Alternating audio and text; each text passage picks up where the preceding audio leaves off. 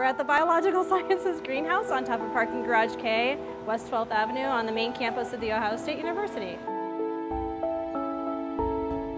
We have 15,000 square feet of greenhouse space split between teaching and research areas, and this room is our tropical conservatory.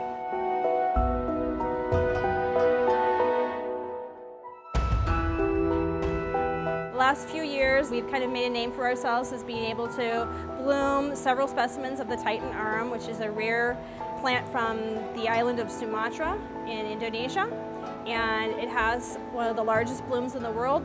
Corpse flower is a common name for it. It earns that name by smelling like roadkill with a little bit of sauerkraut and Parmesan cheese thrown on top. There's been less than 200 blooms in the world since it was discovered in the late 1800s. Last year we had 3 blooms, and this year we're not anticipating any blooms since we had such a wonderful year last year because they need to take a rest period. So we're displaying a common relative called the Voodoo Lily, and this relative is one that a lot of people may be seen as a houseplant, and they may have seen, oh, I have a Titan Arum, this is like a mini-me of Titan Arum. Has that same structure of the flower, has that same odor, but it's a much smaller flower, very easy to grow, doesn't have the same requirements that the Titan Arum does.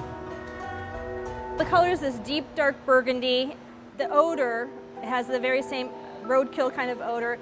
All of that plays into attracting the pollinators. So having a dark color would make it look like a carcass or rotting meat.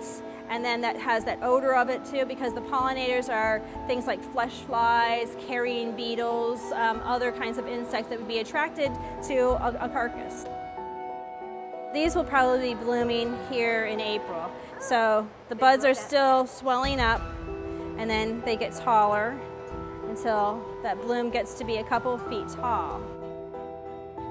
When the flower actually opens and you start to get that wonderful fragrance, it's about 2 to 3 days. And after that, the flower will then collapse and the smell is gone also.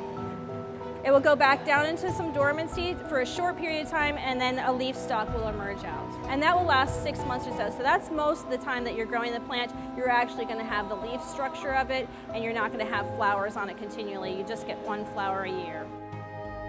In the fall, if you bring it in, or if you lift it out of the pot, it will have lots of small little ones, and you can divide those out and send them to all your friends or enemies.